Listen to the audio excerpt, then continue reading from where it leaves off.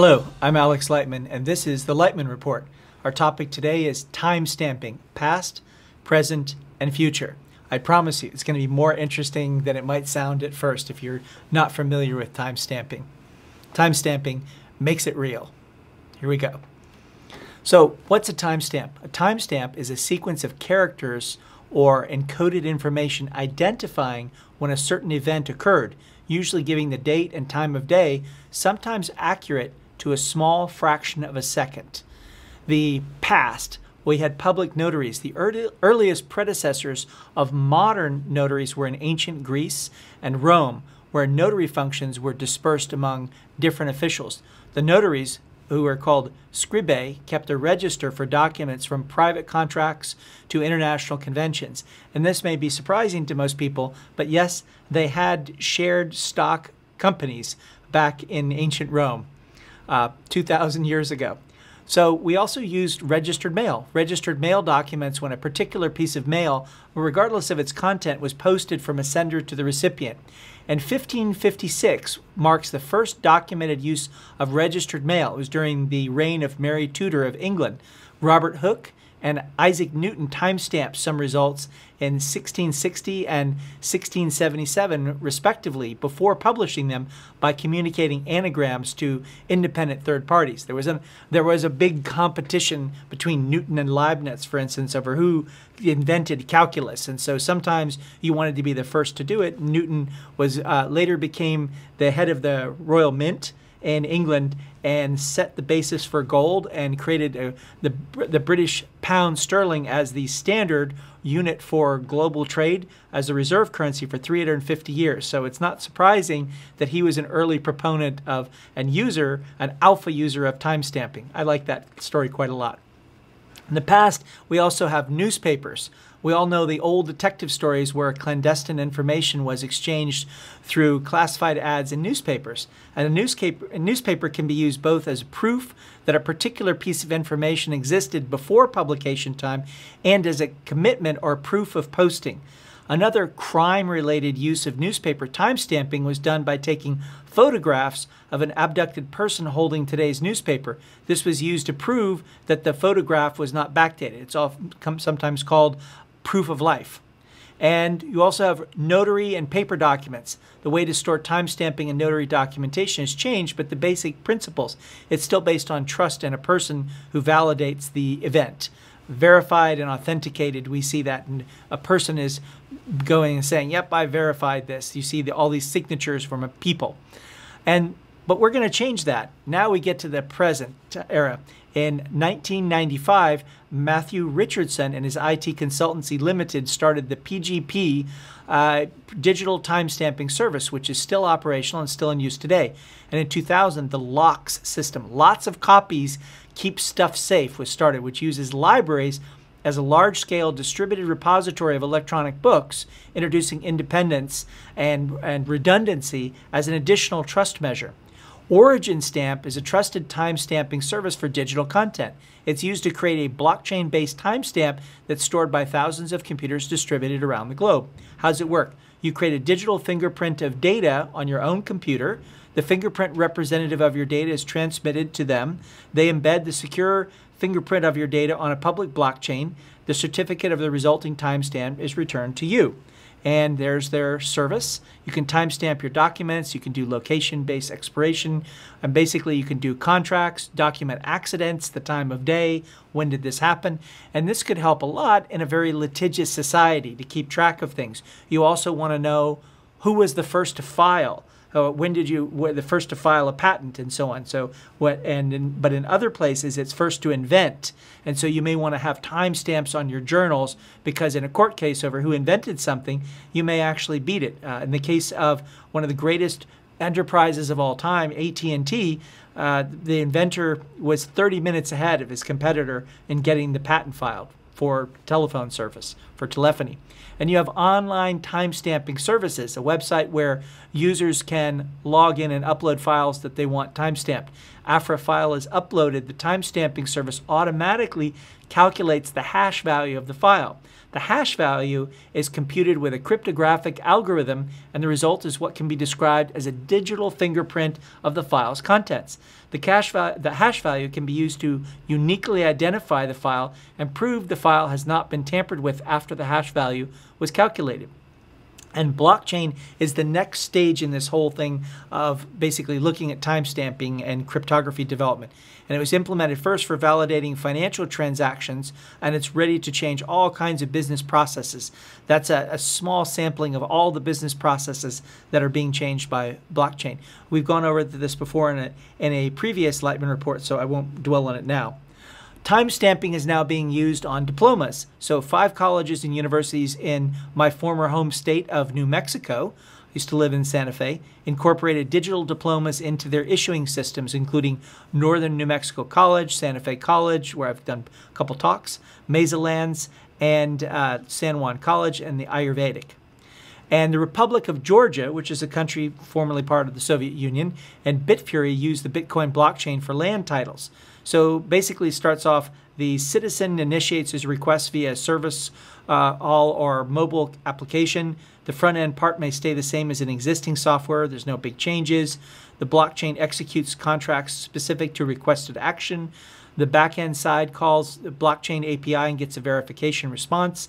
The operation result, along with its history, is always available and cryptographically proved, and public blockchain stores system snapshot hashes to prevent possible collusion. A big part of government is making sure that land disputes and title disputes don't happen. We have title insurance, so a system that could make it even better to say who owns what can result in saving a lot of time wasting and money wasting disputes. And then we also have the possibility of fixing fake news and online fraud with blockchain timestamps. So 86% of people have fallen for fake news at least once. It's even happened with press releases going out that have affected millions of dollars of stock. So people put out bad news after they've shorted a stock, and then the bad news goes out, and before it can be repaired, before things can be corrected, the person has gotten their money out of the short sale and is out of the market. So WordProof blockchain ecosystem is working on solving this problem. They work with multi-signature timestamps. And I'll make a prediction, by 2025, if you don't timestamp your articles on the blockchain, you're going to be considered a fraud. And your articles and so on. WordProof is going to solve the SEO problems with changing the date and duplicating the content. This was a big thing at the hearings that were recently held by the Antitrust Committee about taking someone's content and then repackaging it as your own, as Google has been known to do. And this simplifies copyright. Europe chain is dedicated to GDPR compliance for European blockchain businesses. And it's basically supposedly easy. You select the blockchain of choice and push the data on the chain to the content of choice in WordPress. And it's secure. The integrity of content and ownership is secured using the blockchain. So benefits of this, according to WordProof, are it's user-friendly, takes 2 minutes to set up, automatic, you don't need a wallet.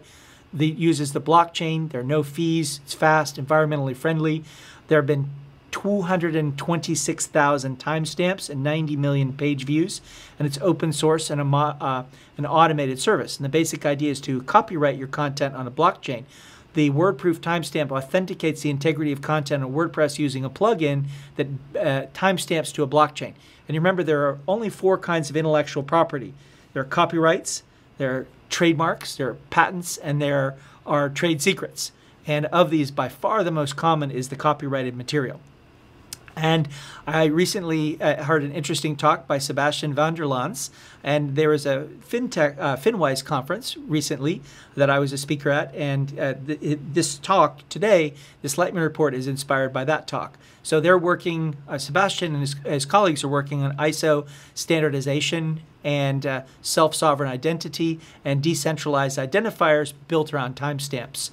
So this is one of the biggest projects going on right now in government technology. It's happening in China. So China has announced a 15-year blueprint as part of their country's global technology push. They want to set the global standards for for things including Bitcoin. And so according to this blueprint, 140 government service applications are on the blockchain going into 3 categories: data sharing and exchange, business collaborative processing, and electronic certificate and certificate storage. So one sector for blockchain-based use cases includes real estate. This is what I've seen most of the government uses of blockchain that are getting enthusiasm. And they want to do that with 11 units: the Municipal Planning Self-Commissioning Committee, Housing and Urban Rural Development, Taxation Bureau, Public Security, Market Supervision Bureau, Civil Affairs, Banking, and Insurance Supervision, amongst others. So if you're one of the Chinese viewers of the Lightman Report, China is a leader in government implementation of this. Well done. And we also have digital notary and blockchain proof of existence. Proof of existence is the ability to certify existence at the foundation of notarizing. And the document itself can be saved in the blockchain in 2 steps: hashing the document in direct replacement of uploading the certified document in the blockchain. It's more practical to upload the hash copy of the certified document. It's also costly to have numerous documents stored on the blockchain, and data privacy, such as with GDPR, has to be taken into consideration. And storage on the blockchain. The hash value is recorded on the blockchain, and there's an image of the notarization certificate with the name, the date and time, and the signee. And then you also have digital notary document ownership transfer. So in cases where transfer of ownership is required, the ownership of such a document is determined either through an external user account or a certificate authority system. And the ownership database is maintained on the stored data on the bounded blocks of the blockchain. And transferring ownership is as simple as changing any record. The user identification is recorded in related areas of the transaction, is used for verification. The signature is created for the user in the data field through transaction identification verification. The blockchain provides hash verification and signature storage during the contract deployment. And then we have SSI and verifiable credentials. So we've talked about self-sovereign identity in a previous Lightman report. Please refer to that if you're interested in the topic. Blockchain is implemented into OrgBook.bc as a searchable public directory of open verifiable data about organizations legally registered in the Canadian province of British Columbia, which is my favorite province.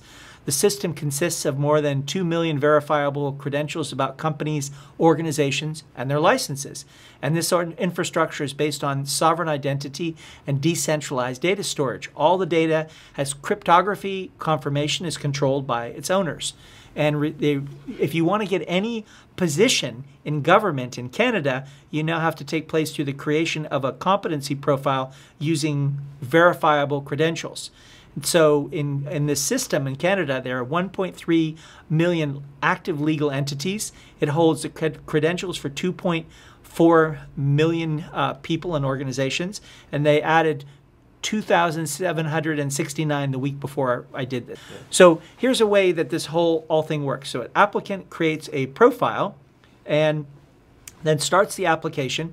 The applicant claims skills via work experience, community work, education, personnel. The application is assessed. The assessment stage references another stage. The verifiable assessment record is issued. You add to the profile digital wallet, and then you apply for the new job using verifiable assessment records to substantiate the skill.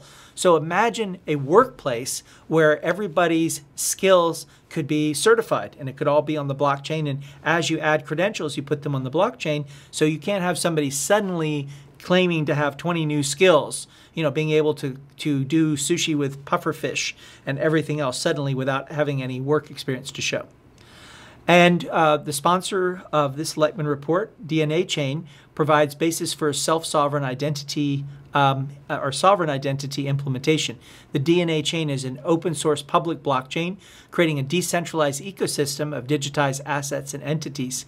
With the blockchain as a service, it provides enterprises and individuals access to customized, convenient, and secure blockchain services. And here's a graphic I like quite a lot about Metaverse, the development route of the blockchain. So starting off with digital currency and digital notarization, going to digital assets, digital asset exchange, working on avatars, and then their oracles, which is different. This is basically their own oracle. a source of truth, and then going to smart contracts, and ending up with software for decentralized autonomous organizations. And finally, SSI and digital avatars in the DNA platform. Essentially, a self-sovereign identity is one in which each user retains full control over every aspect of their personal data and how it's controlled or shared. Creating sovereign identities via digital avatars is one of the most effective solutions for digital identification of a person's events and deals. And DNA builds the identity or the avatar at the core of its design. And having self-sovereign identity at the core of a public chain is essential for wider use due to the needs to build a reputation score, to perform know your customer and anti-money laundering, complying with regulations, to have a token economy model based on ownership of data and assets, and protecting user privacy. So in sum, self-sovereign identity, decentralization is the future. Self-sovereign identity products are implemented globally and are going to involve hundreds of millions of users without the need for them to learn new technologies or change their behavior. And the idea is to go through just recapitulating the whole process of this timestamping idea is paper-based identity, then going to a traditional digital identity model, to an identity provider model, to a self-sovereign identity model. That's where we're going. So I hope you've enjoyed this romp through history and the role of timestamping in history, and perhaps it'll help you to make a unicorn. Thank you for watching.